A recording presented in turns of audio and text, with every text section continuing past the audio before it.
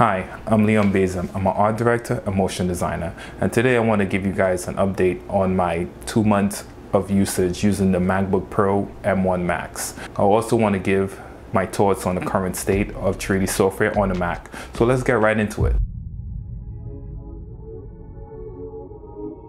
So over the last couple of months, I've been using the MacBook Pro M1 Max as my daily driver for my projects. I really wanted to test out the benefits of the large VRAM and see how that affects my 3D workflow.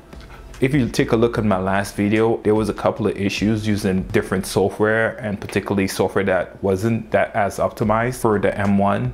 So this time I tried to use only software that is optimized. So today I'll be using Cinema 4D, Redshift, and Davinci Resolve to create a CGI car commercial. And let's take a look how it went.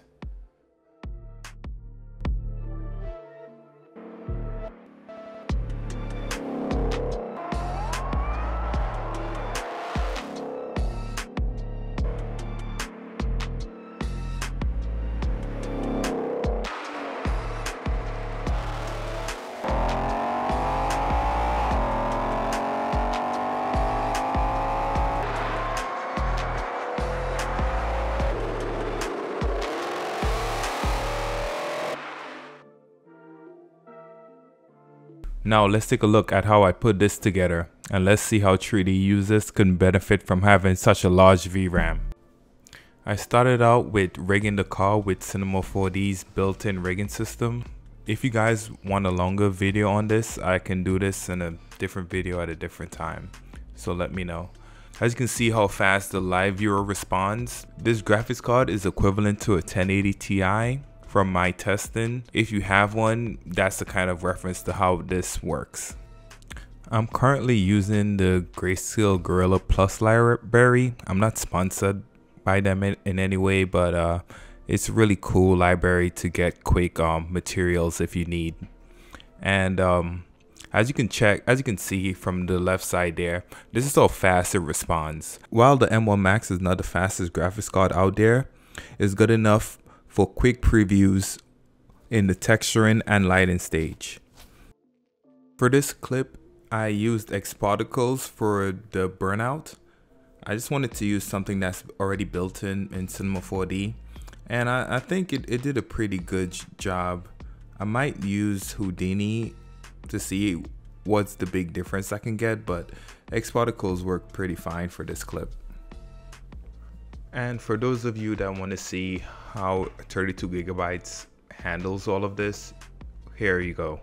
So as you can see here, I haven't dug that heavily into the swap disk, but as you can see, it's pretty much using all of the memory here. So if you're going to use heavy VDBs, you will definitely need a 64 gigabyte version of this laptop. Now here is one of the larger scenes, I would say. As you can see, the viewport works really fine. None of the buildings in the back I used instancing on, so they're just very unoptimized copies of each of the buildings. And as you can see, the viewport works totally fluid and it handles the playback really well.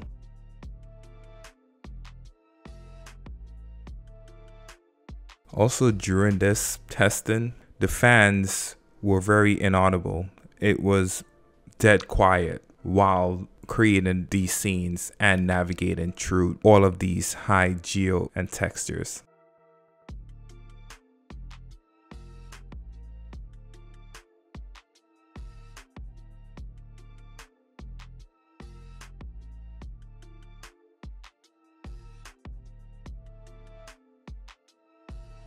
Again, we can take a look at the feedback display and we can see how our 32 gigabyte of memory is holding up. I still used under 200 megabytes of swap disk.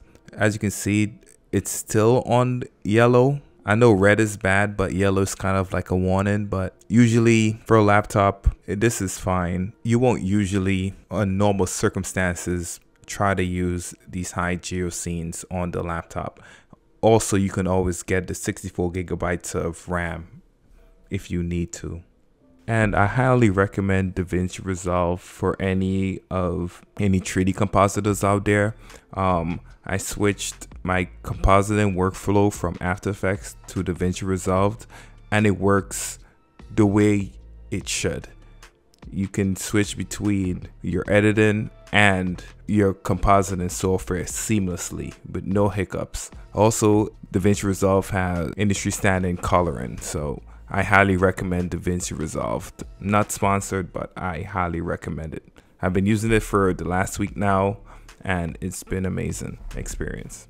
I know while this isn't a big deal for most users, it was quite a relief to actually use such a large scene on a small portable laptop as the MacBook Pro. I even went to the mall and I was able to use the laptop as I normally do on a desktop, and the battery life was pretty good. Like, it went from 100 to 75% within 2 hours of usage, and that was rendering and live playback of animation. And with all that aside, here are the issues that you would face. Some of the major 3D apps are not optimized, aka not ready, so it's kind of used at your own risk. So Maya, World Creator, Houdini, Keyshot, everything, etc, etc, ZBrush, they are all still running on Rosetta. Be kind of careful in using it in production environments, I would say, because you might not get great support because it's not supported yet. Cinema 4D and Blender is the only one that is M1 optimized, and Blender itself is still in beta, especially with cycles. Redshift is the only M1 optimized for metal right now that actually works the way it should on the Mac. Is going to be the same way it looks on the PC. So Redshift is the only GPU renderer that does that at the moment. So keep that in mind if you're going to switch. But right now, the best combination you can go with is Cinema 4D and Redshift, because they're both optimized and they're made by the same company. So that combination is kind of the best combination I've found to be working. I mean, Blender is fine, but it's still in beta. Cycles is still in beta at the moment. Issues of the laptop right now, I would say what I found, there's still kind of a memory leak issue. It's still there. Like at certain times, the application would use more than what's available in the RAM. It shows will show like 42 gigabytes used and some weird stuff. So it's still kind of apparent.